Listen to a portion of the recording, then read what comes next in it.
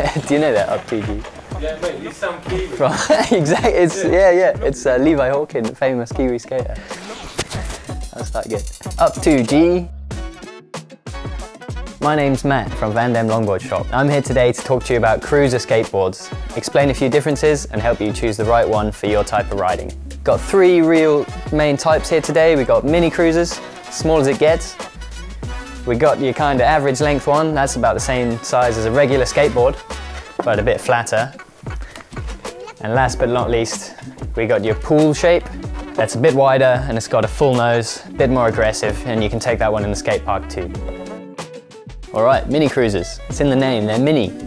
Call it under 30 inches, it's a loose definition. A few options here, we got the Lush Fuel, very nice. Worth pointing out with something like this, completely flat on the front, no nose. It's got your tail, so you're nimble around town, but the flat nose gives you more standing platform for the same size board and allows the front truck to be moved forward, and a longer wheelbase is going to make you marginally more stable than a board with a nose.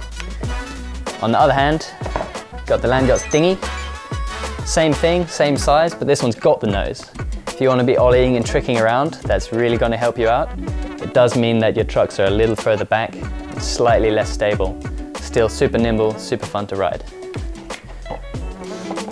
This one over here, this is the Arbor Pocket Rocket, and it's got a really pretty picture on it.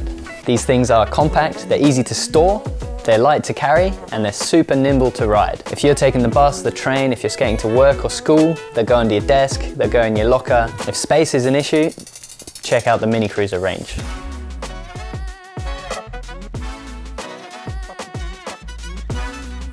First up, ever popular, the Land Yachts tugboat. Similar to the dinghy, bit of extra width. You've still got your nose and you've got a pretty good concave, so it keeps you locked in for your calves. This one's from Loaded Longboards. Things to look out for, it's a bit longer. It's almost a maxi cruiser, I'd call that.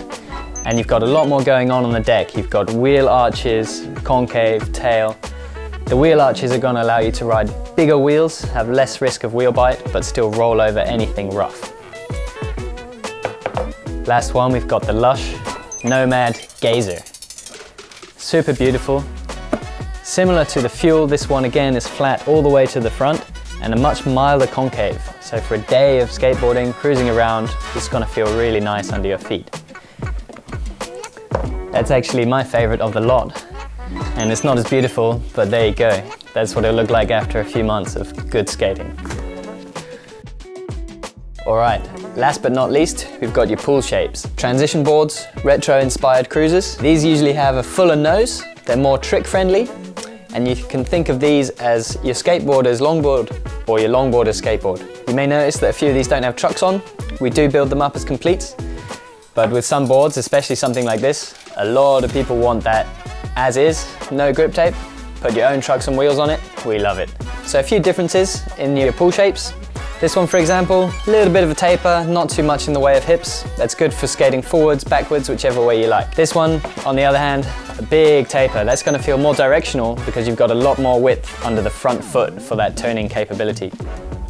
Last but not least, from Arbor, this is Axel's model, 34 inches and completely symmetrical, bit of a diamond tail.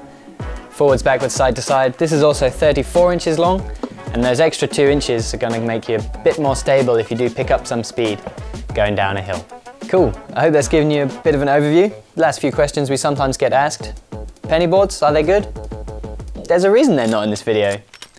Wheel size, what difference does that make? Bigger wheels are going to roll smoother and longer over rougher ground. Smaller wheels are going to accelerate faster. We set our cruisers up with about maximum 65 or 66 millimeter wheels. Bigger than that, you're going to be struggling with wheel bite. Other than that, there's not really a bad choice here. They're all going to roll, they're all going to turn, and they're all going to give you a lot of fun. Get out there and enjoy. Cheers.